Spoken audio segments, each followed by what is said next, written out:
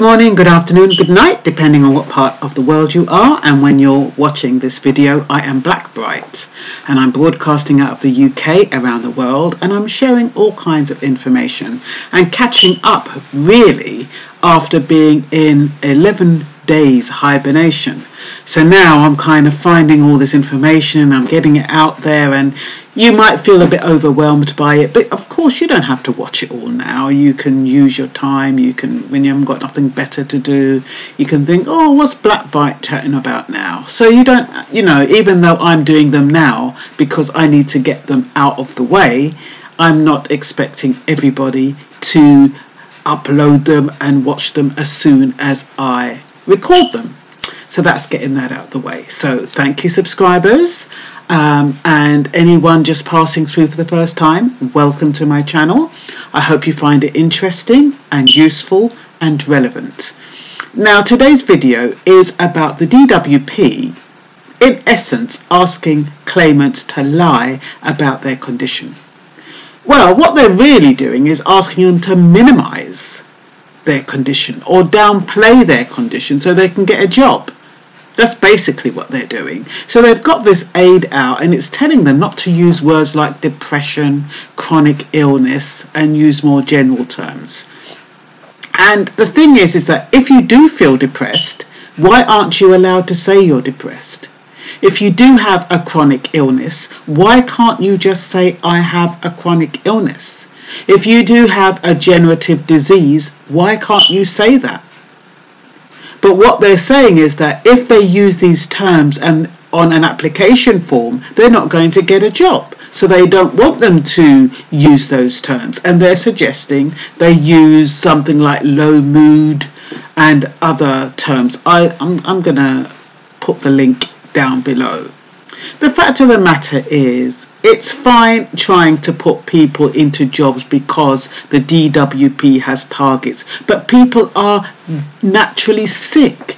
Some people have genuine disabilities, and it's no point asking them to downplay their disabilities to get a job. And when they get a job, because of these same conditions that they've been asked to downplay, they're booted out of the job. And then they're the ones who are going to be sanctioned for losing the job or not doing the job properly.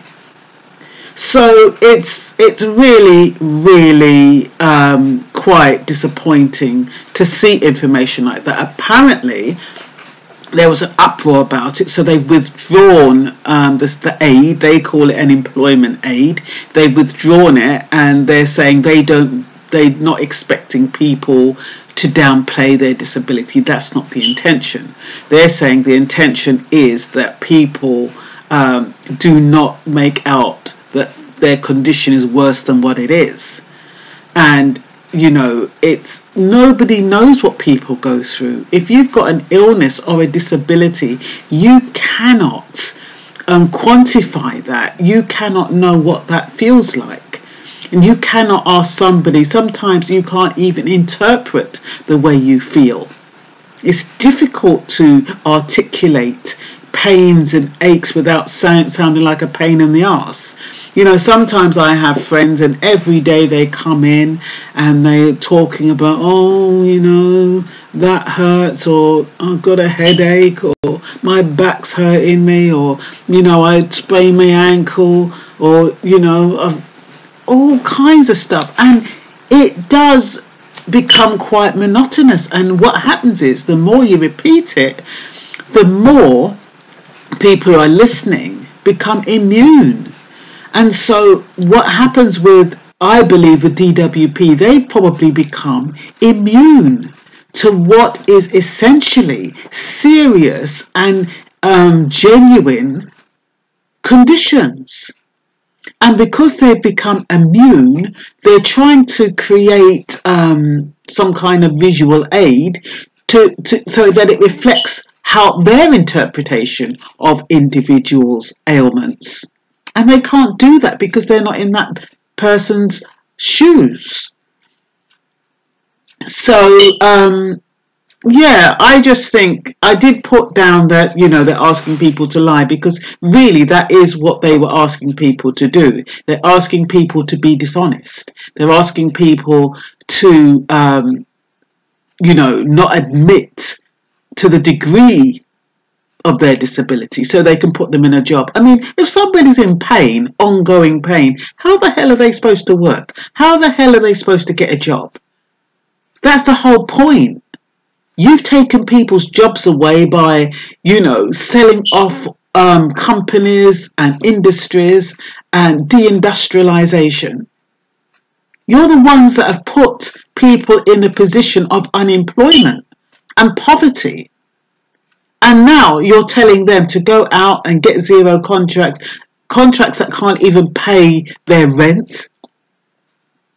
Or you're asking them to move in areas where it kind of, what do they call those areas? They've got a certain set amount that they're prepared to pay people for the rent. So supposing they've got $500 a month, they can no longer live in London. They have to go way out in the sticks where that £500 a month qualifies. So they're uprooting people. They're not giving people what they need. You have people in desperate need, and sometimes it's not through anything to do with them. And yes, I remember the days when we saw those programs, Benefit Street, which really showed people on benefits in a bad light. And I can't imagine that the majority now can be identified as those on Benefit Street, because those people were on benefits from the time they were born.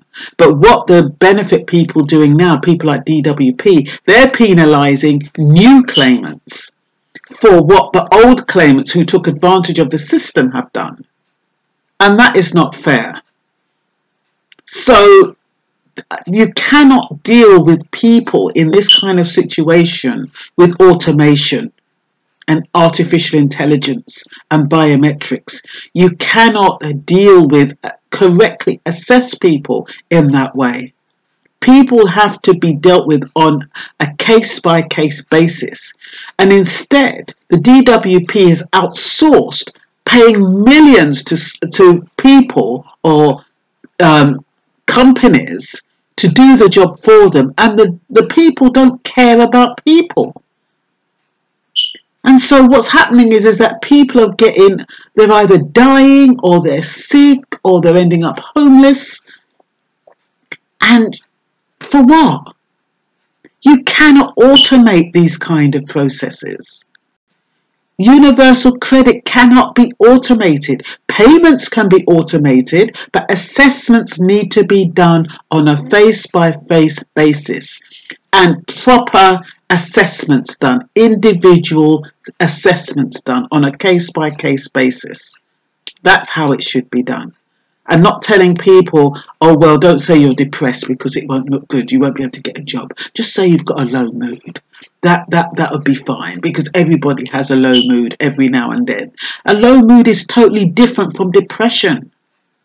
And if you have found yourself in a situation where you've lost your job, or you've lost your home, or you've lost your family's gone, or your husband or your spouse has left you, and somebody in your family has died, somebody close to you has died, you haven't got any money, you haven't got any food, you are going to be bloody depressed. So why should you downplay that to a low mood when you cannot see a light at the end of the rainbow, at the end of a tunnel? So anyway, I just wanted to share that with you. And that's all for now. Short and sweet. Bye-bye.